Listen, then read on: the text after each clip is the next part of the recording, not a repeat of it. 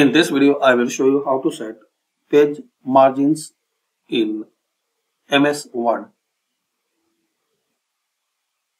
To adjust page margins, there are two ways. Open your document,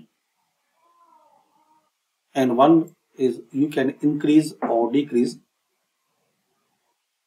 by selecting this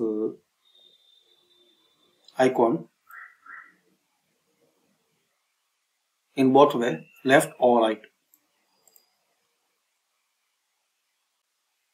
Another way, click on layout and margins. Select your desired margins.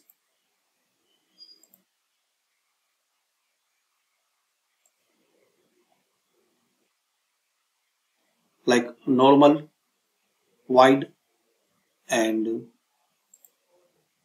you can select preset this margin size.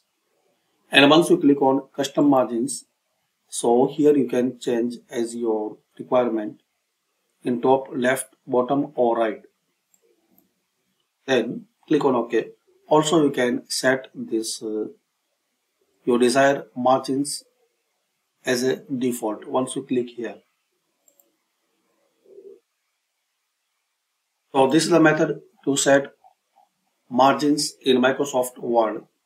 Thanks for watching.